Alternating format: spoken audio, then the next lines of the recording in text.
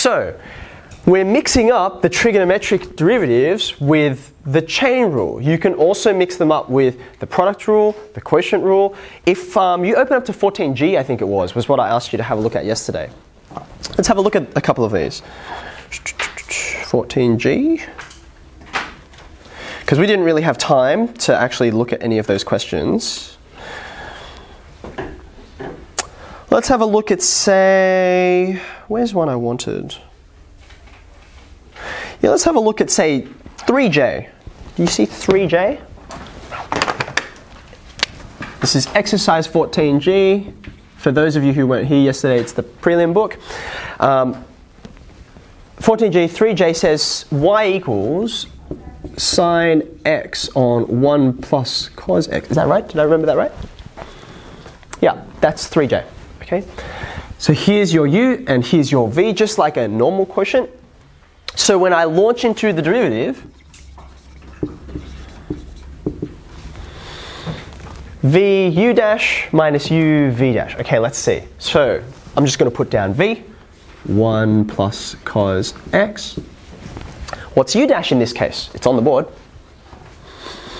Come on, you can all call it out to me. I know it's early, but it's like literally on the board.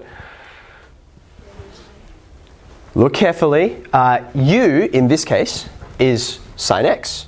So u dash will be cos x. That's it. It's really easy to get these all mixed up because of how much they all look similar. Okay? So there's my v u dash. What does quotient rule have on the numerator? It's a minus, very good, negative. And then I've got u v dash. So here's u. What's v dash here? Now, be careful. Again, so many little tiny traps to fall into. Cos x differentiates to negative sine x, right? So, negative sine x, like so. And then on my denominator, there's v, so 1 plus cos x, there's v squared. Okay? Now, clearly I can work with this and I can simplify this quite a bit. And so all your knowledge of trigonometric identities and even just expanding your algebra is going to need to come into play here, right? So what's my numerator going to become? I can simplify this to a fair bit, right? Expand some brackets for me? What am I going to get? I'm going to get a cos first, and then I'm going to get a cos squared. Over here I have a plus sine squared. Very good. And hopefully that's ringing some bells for you. All divided by 1 plus cos x all squared. Watch out where your brackets are. One of the pieces of feedback that came from the markers in your AP3 was that sometimes we just forget brackets, and clearly this is different to what I wrote on the previous line, right? So don't take shortcuts on that. I can simplify this, and that would totally be a mark. Like I'm looking for this to be something that you recognize, right? Because have a look at what happens. That's 1. Let me write it around in a way that's a little more helpful so you can see it, right? All divided by 1 plus cos x squared. Now, we have to be more careful with these things now that they are trigonometric objects, because there are all kinds of pieces of trigonometric knowledge which are sort of assumed in here that you have to be careful for. For example, if you saw something like this, 5 over 30, right? You would not skip a heartbeat to say that's 1 out of 6, right? You're like, common factors, no big deal. There are common factors here too. I can cancel some. What will I end up with? 1 over 1 plus cos x. But you should hold on for a second, right? Because these things here are not just numbers like, say, 5, right? 1 plus cos x is variable, right? What you've really done is you've divided by 1 plus cos x on 1 plus cos x. Can you always divide by things? There's a particular number that you can't just divide by, because you create problems if you divide by that number. It's only a single number in the whole universe that causes problems. It gives you things like vertical asymptotes when you try to divide by it. You can't divide by 0, right?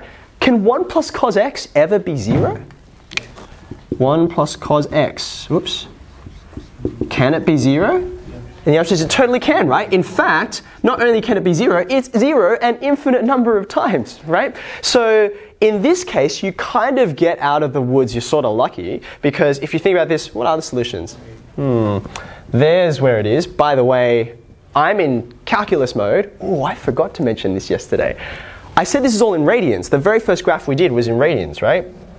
We said, oops, pi, 2 pi. Why can't this be in degrees? I think I maybe did mention it. Why can't this be in degrees? Go back to your working yesterday. Go back to where you just remembered, well done.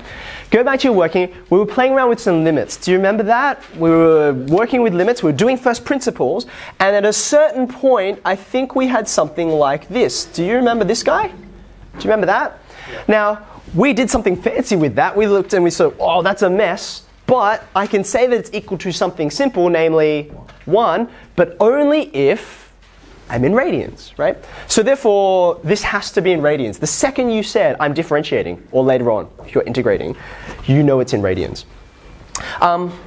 When is cos x equal to -1? Well, I think, Erin, I heard you say it. It's pi.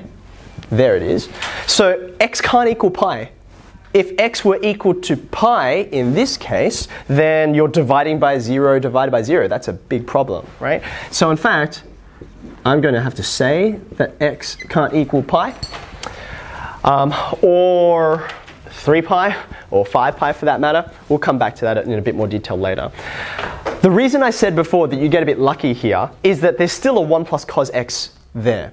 Okay, so it's like, oh, I still know that this is true from what's left behind. But if it got cancelled out, that 1 plus cos x, for example, sorry, this is becoming a bit of a mess.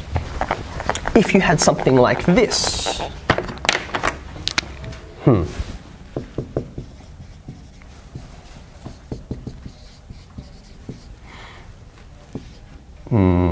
that's a bad example.